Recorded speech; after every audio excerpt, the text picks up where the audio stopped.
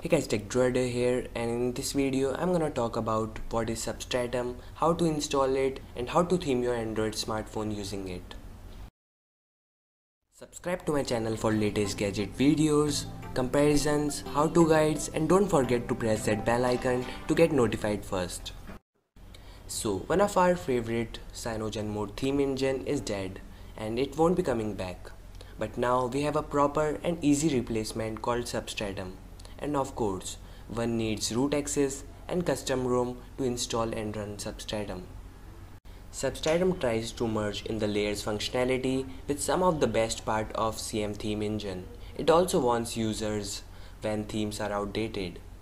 With it, one can easily theme different UI elements including system UI, different applications including third-party applications like WhatsApp and much more.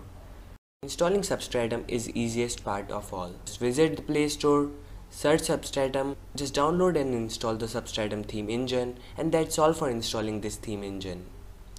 You can grab tons of paid as well as free themes from Play Store. There I have downloaded few themes for my device. Pixel theme, which makes your smartphone looks like Google's Pixel. Next we have the Blue Dragon theme, which looks absolutely cool.